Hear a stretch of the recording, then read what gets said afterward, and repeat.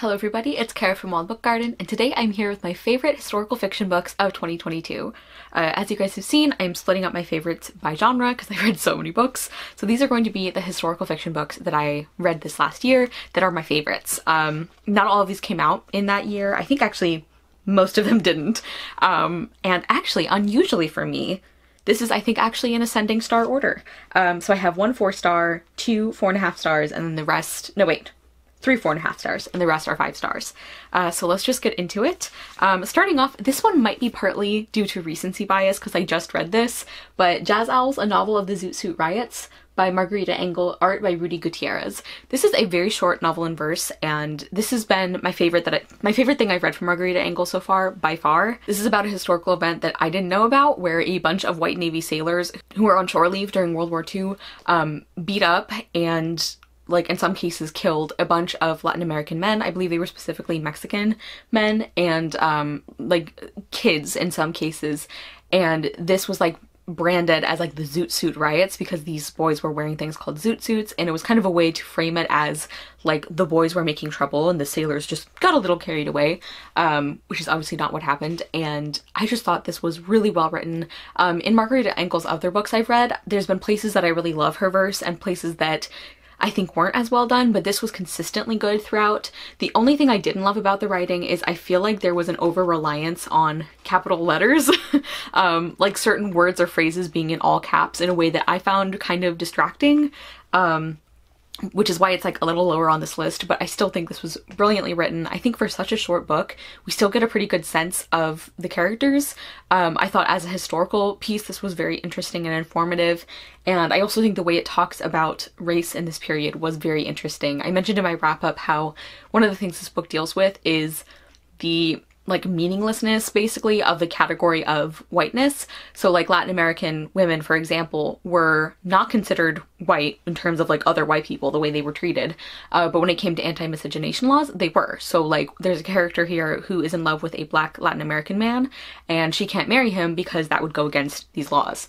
So I just really enjoyed this. I would definitely recommend this. I mean, obviously it's in my favorites video. Then I have Ariadne by Jennifer Saint. I finally read this and I'm so glad I did. This is a female-centered retelling of the story of Ariadne and the labyrinth, Theseus and the Minotaur, whatever you want to call it.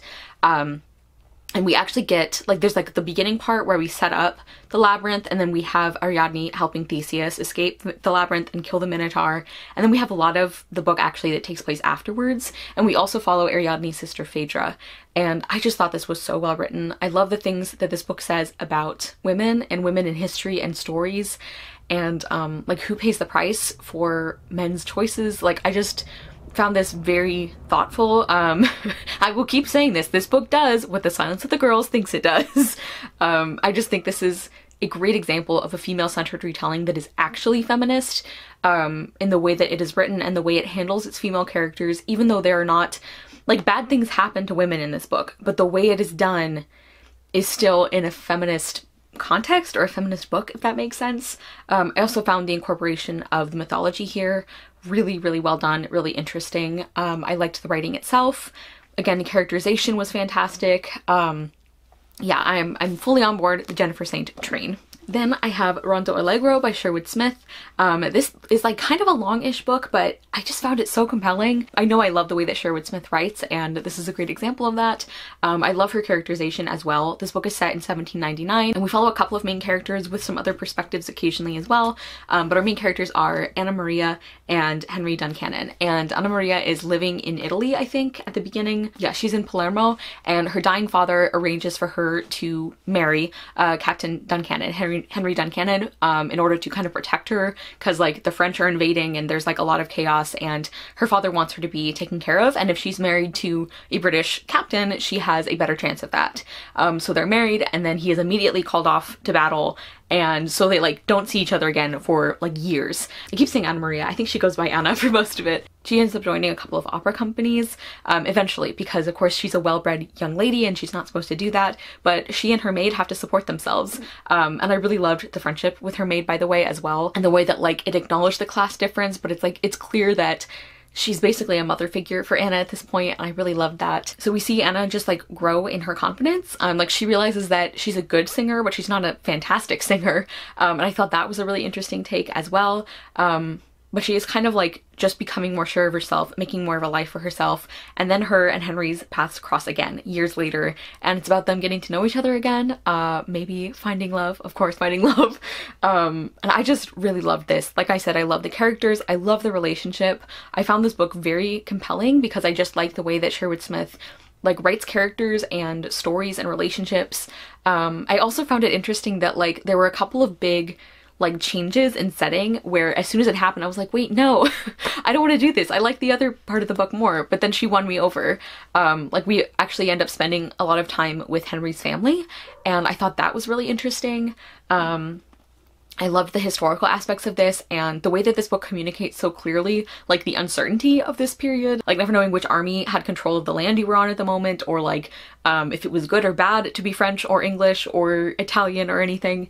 I just found that super interesting, and I also really appreciated that this is a historical fiction book that I think handles feminist issues in like really just thoughtful ways, like ways that work for a modern audience, but that also fit in with how characters would have lived and thought. Do you know what I mean? Not that that always has to be the case, but I do think this book is a good example of that. So yeah, love this one. I think more people should read it. And then my last 4.5 star is a really interesting backstory. So you guys know that I don't read a ton of World War II historical fiction. It's just not something I pick up a lot. But this year is unusual because I have 3 books that were World War II historical fiction or set directly after that, and they're all on this favorites list, which I think is just pretty unusual. So I have the Guernsey Literary and Potato Peel Pie Society by Mary Ann Schaefer and Annie Barrows. This is pretty short and this is epistolary. This is a pretty well-known book. It's also been made into a movie, which I still need to see. And this is one of the books that is set in the aftermath of World War II. So Juliet Ashton is a writer for like a magazine or a newspaper, and she ends up getting interested in the island of Guernsey and this thing called the Guernsey Literary and Potato Peel Pie Society. So she starts writing them letters and like asking them about like what things were like during the war, like why this club was formed, and she ends up becoming very close to these people who write letters to her who live on this island. This book is a lot about like obviously the aftermath of war and trauma and grief, but also about community and love and the power of literature and storytelling. Like there are like multiple lines in this about books that just like got me so choked up. Like it was very emotional because they rang so true at like the way that like stories can give us solace and give us courage. I grew really attached to these characters on the island, just like Juliet did. I enjoyed the writing style itself. It's like Juliet is like a very like funny and wry and clever person, but she's also got a very warm heart, and I really loved that. I also really love that this book is very much a celebration of like bravery and kindness and brilliance of ordinary people and ordinary lives, which is something you guys know I love. And I also like how that connected with the focus on storytelling, because like this book is so like anti-reading snobbery, and I love it. I love that so much. So this is one of the books that is like kind of teetering on the edge for me of like, maybe this is a 5-star, because I did really love this. But my first official 5-star, at least at the time I'm filming this, is Bloomsbury Girls by Natalie Jenner. This is one I actually got as an ARC in exchange for an honest review, which I will link if you want more thoughts, but obviously I loved this. This is another post-World War II book, and specifically we're following 3 women who all end up working at the same bookstore, Bloomsbury Books, and it's about their kind of experiences in the workplace. This book talks a lot about what it was like for working women at the time. This book also obviously deals a lot with the aftermath of the war and how obviously these things are still very present and still affecting people. I love the female friendship in this book. One of my favorite things about it is that there is no girl-on-girl hate at any point in the story. Like, there are female characters who are closer to each other than others, but at no point in the story is there a moment where like we have to, you know, like defeat like the mean girl or something, where there's like a woman who's like getting in the other girl's way or something, which not that there can't be conflict between female characters, but I really appreciate that we finally got a story where that's like not a thing. I feel like this book really goes against the stereotype that like women are really catty, like are just more catty than other people. So I loved that. I love the way this book talks about female authors and like the canon, you know, and what that means. One of our main characters actually is trying to track down a manuscript that is really important for that reason. I also really, really loved the cameos from like famous people or historical figures of the time.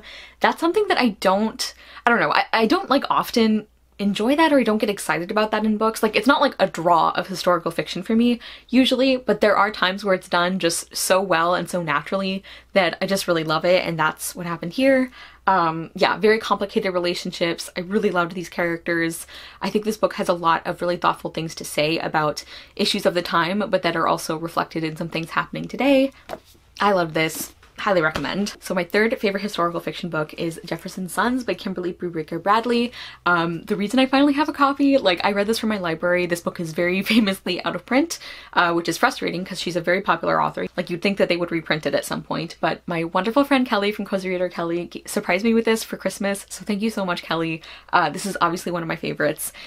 This is a historical fiction, obviously, and it is set during the Civil War, and we are following several children of Thomas Jefferson, who he had with his slave Sally Hemings, which is obviously by definition a non-consensual relationship, and then we also follow a child who's connected to the family. This book is like absolutely gut-wrenching. I found it so well written. I really got so attached to these characters, and I feel like this book does a great job of showing how, like, yeah, in some ways these kids got like special treatment, but they were still enslaved, and by their father, no less. Like, this book just is so immediate. I feel like Kimberly Brubaker Bradley balances the historical aspects and the characterization and the like emotional impact of this story really, really well. I do want to make a point of looking into Own Voices reviewers. Like, if I can find reviewers by like Black readers, I'd be very interested to read those, because Brubaker Bradley is a white woman, so that is something just to know. Like, you know, don't pick this book up for Black History Month, that kind of thing. I did just want to mention that. I had a really hard time ranking these like top three, so as I always say, you know, on any given day the order could be different. But my second favorite historical fiction is A Single Thread of Moonlight by Laura Wood. You guys might know I've had kind of mixed experiences with Laura Wood, because I loved one of her books, hated another book, and now I loved this one again. So overall, really enjoying her as an author. But this is a very loose Cinderella retelling. We're following our main character, Iris Gray, who ran away from her family after her father died and her stepmother and stepsisters took over. And now she's at a point where she basically has to figure out a way to claim her inheritance before, I think she's like about to be legally declared dead because she's been missing so long, and she wants to obviously get her inheritance back and get like her family home back and everything. And a man named Nicholas Winter shows up, and he's like, hey, I can help you. We both want kind of the same things. And at first she's like, I don't really trust you. What are you talking about? But eventually they do end up teaming up because he has reasons of his own for wanting to bring down some people connected to Iris's family, or like this house party that they're going to. And I loved this so much. I really liked our main characters. I loved the romance in this book. It also had a couple of my favorite romance tropes of all time. So that was fun. I didn't realize that going in, so that was just like such a good surprise. And I also think that even though this is like a very like fun and enjoyable and engaging book, it does also have these deeper themes and deeper ideas, like about grief and about like learning more about people you care about. Also, I adored the focus on consent in this book, and like why, like just the way that was shown just makes me so happy. I also think it's funny that in both books that I've loved from this author, I start out and the male lead, I'm like, I don't like you, and then by the end of the book I'm like, I love you and I don't want anything bad to happen to you. So that's pretty impressive. I liked that character development and how it was kind of like Iris and the reader was like getting to understand him better. Yeah, just this book made me so happy. Like, again, there were like some more emotional or sad moments, but overall this is just a book that I loved, that like had some of my favorite things, that put a smile on my face. I just really loved it. I think Laura Wood is a pretty underhyped historical fiction author, and I would definitely recommend this book as well as A Sky Painted Gold. And then finally, my favorite historical fiction book that I read in 2022 is actually a repeat author, and that is The War I Finally Won by Kimberly Brubaker Bradley. This is the concluding book in the duology. I read the first one and I really enjoyed it, but when I read this second book, I was like, oh, okay, I understand why this is like a favorite series for people. This book just went above and beyond. Like, I knew it was going to be emotional, I knew it was going to be powerful and well written and compelling, but it was just so much more of all those things than I thought. This book is actually set during World War II, so by the way, I will put content warnings for all these books in the description. I should have mentioned that.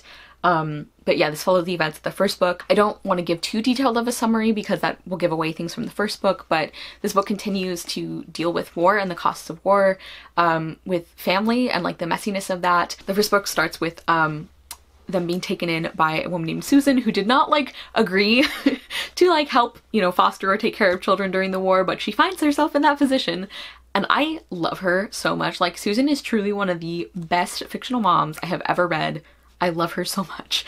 And I really love these characters. I love the way this book talks about like language and like acceptance and love. And we also in this book have the introduction of Ruth, who is a young Jewish girl who is like being hosted by one of the families in this book. And I thought that added a really important dimension to the story.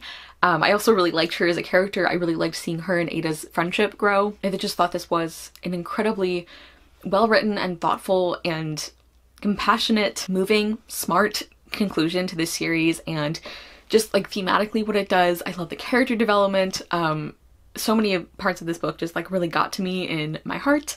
I loved it, so it had to be #1 on my historical fiction list for 2022. So those are my favorite historical fictions of the year. Please comment down below, let me know if you have read any of these and loved them, or if you're going to pick them up. Yeah, pretty good year for historical fiction, I think. And let me know, obviously, a historical fiction book that you read and that you enjoyed. I know it's like not a genre that everyone enjoys, but I love it. Thank you guys so much for watching, and we'll see you soon with another video, and I hope you love the next book you read. Bye!